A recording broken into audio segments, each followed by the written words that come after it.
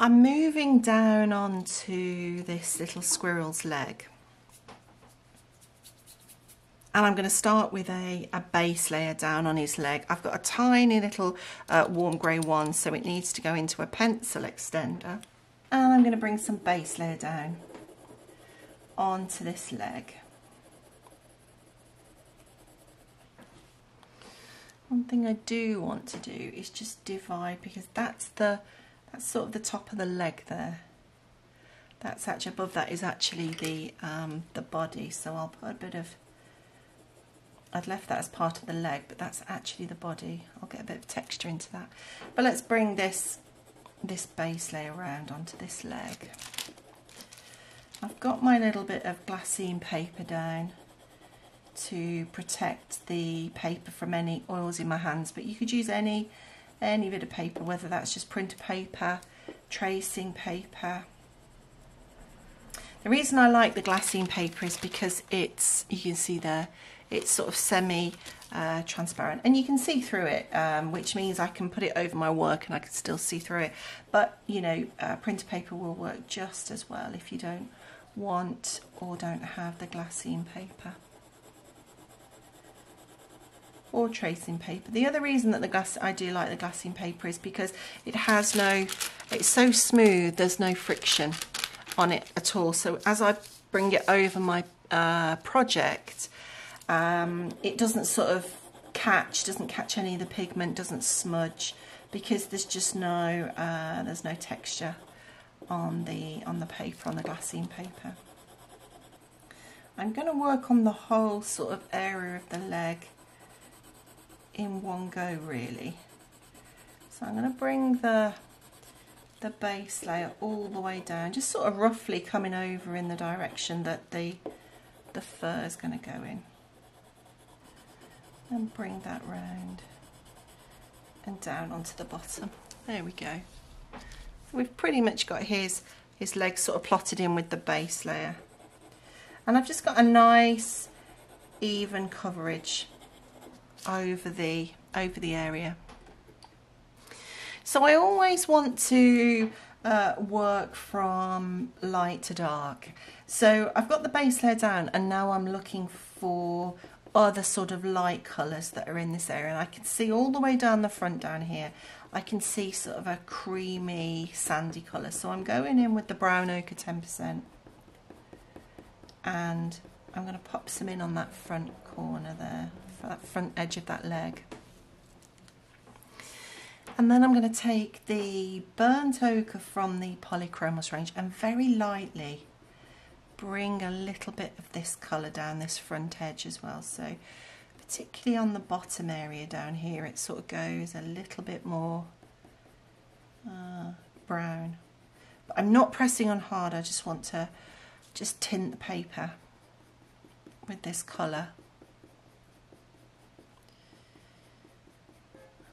Bring a bit down the edge of that leg, and then this comes out into the arms. And I find it quite useful to work on the area all in one go, just so that I don't have to keep picking pencils up and down. I can just I can work on it all in one go, so I can sort of get the flow of the pencil. I can look to see the areas that need a particular colour whilst I've got that colour in my hand, so I don't have to keep picking pencils up and down. And that just works for me. It doesn't work for everybody. Some people like to you know, work on smaller areas at a time, but it works quite nicely for me, and I quite enjoy just sort of working on a larger area, especially when I'm sort of creating longer fur like this. It's quite nice to work on a larger area. I'm going to take the sanguine that I've used throughout most of this little squirrel, and I'm just looking for just a tint on the paper, nothing sort of heavier than that, working up through the colours from light to dark.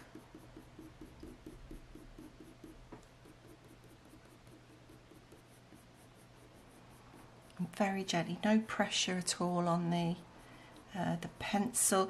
You've got that chisel tip that I often talk about, so that it's just giving me a nice even coverage, nice and smooth coverage. In this area here, I can, even though it's grey, I can see some slight sort of purple lilac tones. So I'm going in with a bit of the violet grey from the luminance, and I just want to tint this area down here. So we're not looking at texture at the minute, we're still sort of building up underlayers. And just bringing that dusting of this in. It really is a really light sort of coverage. You can see a lot of the base layer, a lot of that warm grey one coming through underneath, and that's fine, that's what I want. I want this to just sort of hit and miss the grain. I want it to be really soft coverage, so that when it's finished you can see a slight sort of hint of the lilac colour, but that it's not going to take over. So we'll just build this in around here really gently. And this whole sort of squirrel has been built up quite gently with, you know, lots of layers. I don't want to go in with harsh layers too fast. I don't want to sort of press on too hard. I just want to build it up gently because there's lots of colours that have gone into this. And then I'm going to take the cold grey one from the Polychromos and just blend that violet grey. I'm going to blend this bit down the front with the buff titanium where I put the burnt ochre. And I'm going to use a little bit of the silver grey from the luminance to blend out over this side. I'm going to go in with a little bit of the nugget and start to bring a bit of texture into this leg, into the fur in this leg. So I'm just sort of coming down roughly in the direction that the fur is going to come down the leg in.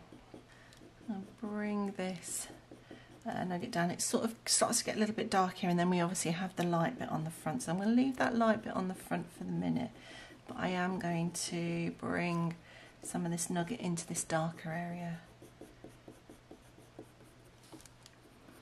And I'm just sort of working backwards and forwards with the pencil strokes, holding my pencil quite far back and just plotting in some of this brown with this nugget. And I'm going to take the nugget and I'm going to draw pretty much a straight line across there. And what I'm going to do is I'm going to fill all this in quite sort of dark, and the reason that I'm going to do that is so that I remind myself and I don't forget that this is a surface that he's sitting on. So I'm just going to take that and I'm going to plot that in now, and then I can darken that down later. But I just want to not forget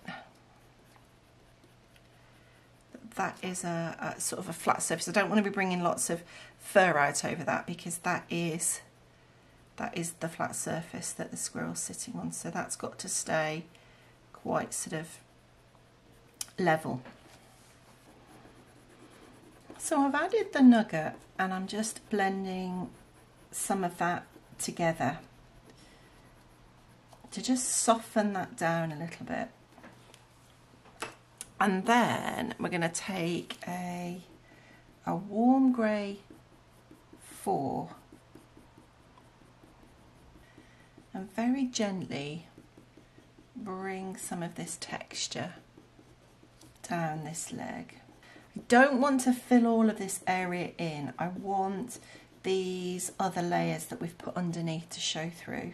But I want to start to think about shaping this leg. So it's obviously coming over this way on this side. I'm going to bring it down this side. A little bit of texture there to just show the fur coming over the leg. So I'm just going to, over this leg here, so I'm just going to pop that in. Almost sort of sits behind the leg there. And just do these backwards and forwards stroke. You know, it may be like a little V shape, they may just be little lines.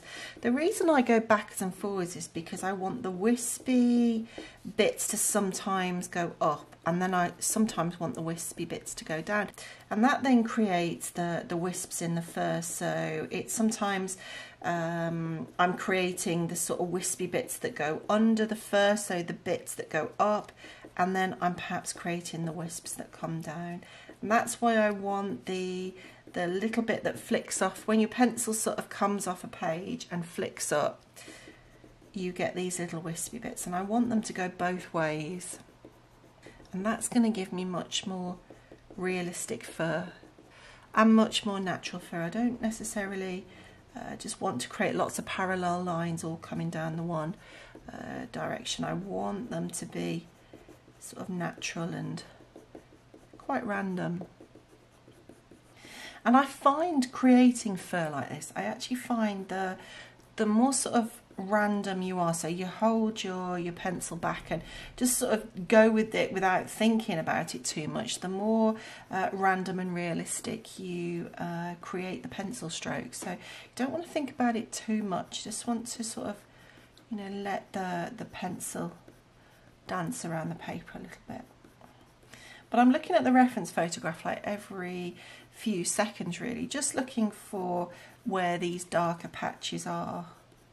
So I sort of bring my eyes down to the project and then up to the reference photograph and then back down really, and it just means I don't really have to stop too much with the pencil, because once you've got the flow going of this fur, just want to keep it going really. I don't really want to stop it. When you stop it and start it, you sort of have to get your pencil back into the flow. At least I do. I have to get my pencil sort of back into that flow again, and it takes a couple of pencil strokes to sort of get it going again. I'm going to go back in with the burnt ochre over this side to just tint this side over here a little bit.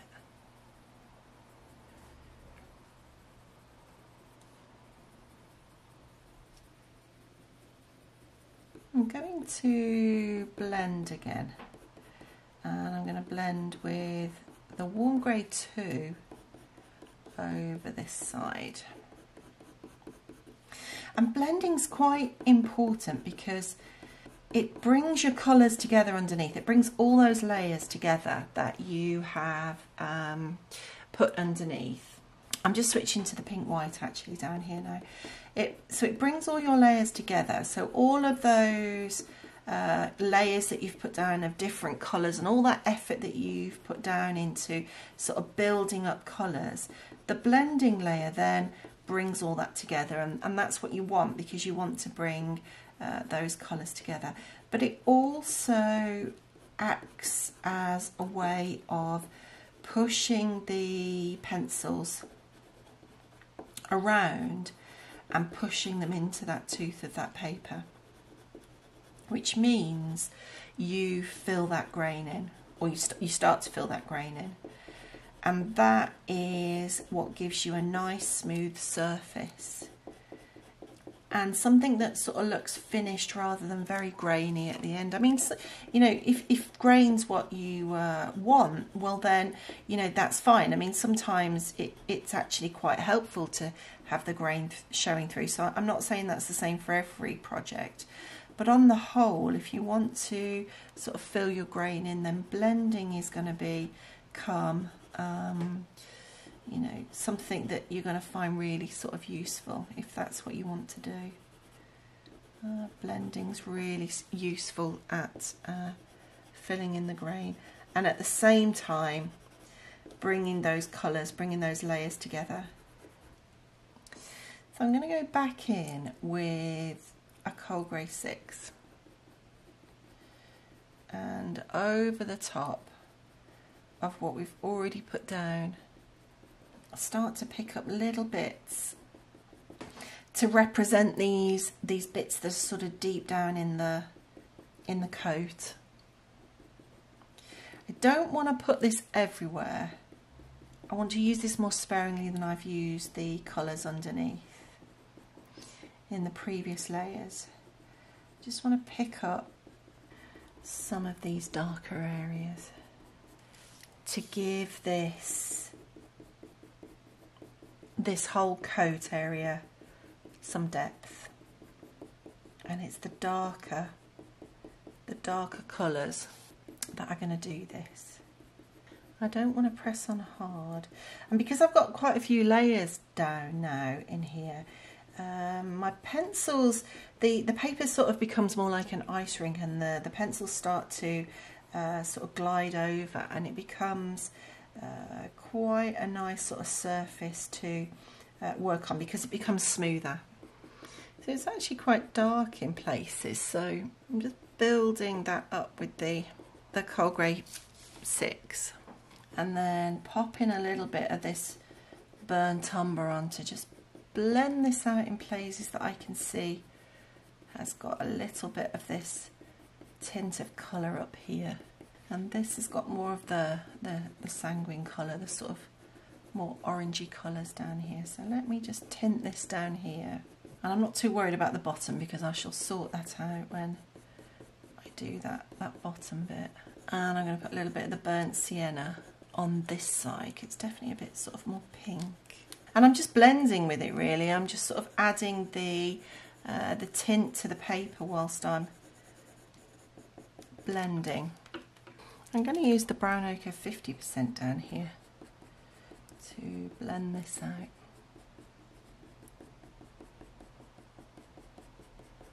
I want to use this kneadable eraser that I showed you when I was doing the tail, and just bring some extra little bits of fur texture over this way.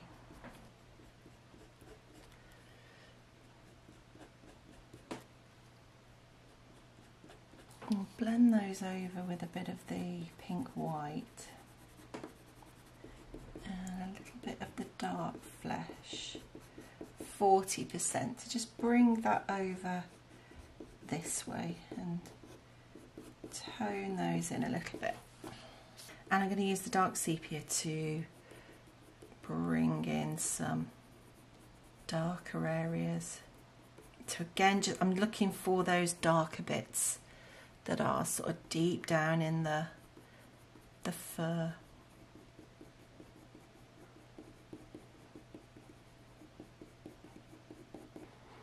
So I've added quite a bit of the base in with the darker and the lighter pencils, and I just want to bring a little bit of texture over the top with the slice tool, bringing bits off in different directions. I am looking at the reference photograph to see how this texture comes across. So I'm holding it like a pen, and because I've got all the base layers down on the Fabriano Artistico, I can just bring some texture in, bring a few little bits of wavy hairs, few stray hairs that are going off in different directions. So whilst I'm here, what I'm going to do is take a very sharp cold grey 6 and just draw in very finely some whisker lines.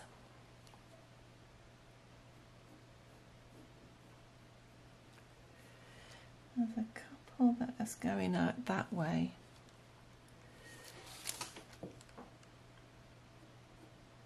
A couple going that way. There are some little marks in here. I will pop those in. It does take a little bit of practice, so if you're not that sort of comfortable with putting the whiskers in, then perhaps just have a little practice on a piece of scrap paper before you draw the whiskers in. But what I want to do is take the black lines sort of so far, so let's take it into that one that I've just popped in with a slice tool. A couple of little bits there, a couple of little whiskers there, and on a couple of the whiskers what I'm going to do is carry on. So here for instance I'm going to carry on that whisker that I've put in, carry it on with a slice tool.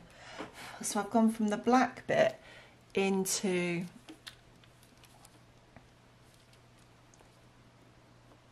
or the cold grey bit, not the black bit, into the whisker, and I'm going to do that with that one as well. So I'm going to carry it on because it goes from black to white, so we carry the whiskers on there.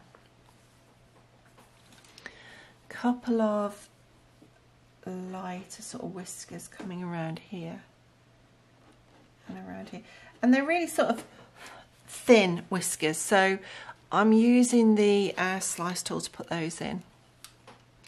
I'm going to take the dark flesh and just put a couple of paws at the bottom of the whiskers, where the whiskers stops, a couple of paws there, and take the slice tool to just add a couple more little whiskers in here, and just take a couple of whiskers around here as well. I know I haven't finished these hands, but as I'm working on them now, take a couple of whiskers, and then also we've got a couple of whiskers that go off this way, so let's just pop those in, and then we've got some that sort of go up that way. The really sharp pencil, that's the key for the whiskers, a sharp pencil and almost no pressure. So let's just take these off here.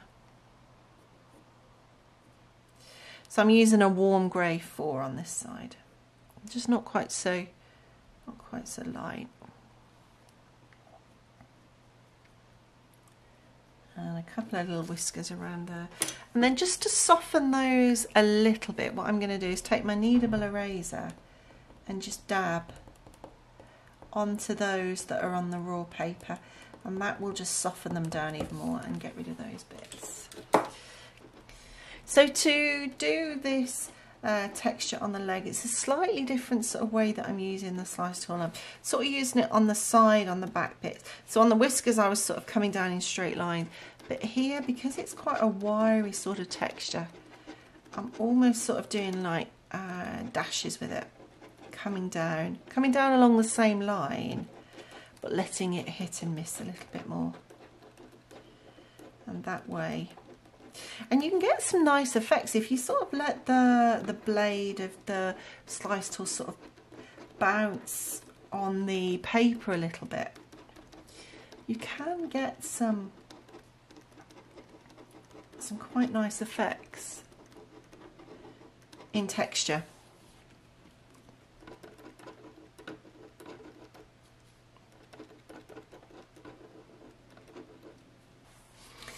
And then I'm going to take the white from the Pablo and just pick up on a couple of those. Not necessarily all of them. Pick up on a couple of the larger ones and just blend those a little bit. And just work under a couple of them. Just put a little bit of colour under a couple of them to just make a couple of them stand out, not too much, just a couple. And that's pretty much it for this leg. I'll probably just have another look and work in a little bit more texture as there once the camera's gone off, but that's pretty much it. I'll just carry on with the same sort of techniques, just sort of picking up colours a little bit to add a bit more texture, and obviously putting the darker bit down the bottom for the shadow. But that's pretty much the texture. That's this leg done. So all we've got left to do is his arms and his foot. We'll leave this video here for now. So I hope you've enjoyed this part of the tutorial. Look forward to seeing you in the next video. Thanks very much for watching, and bye for now.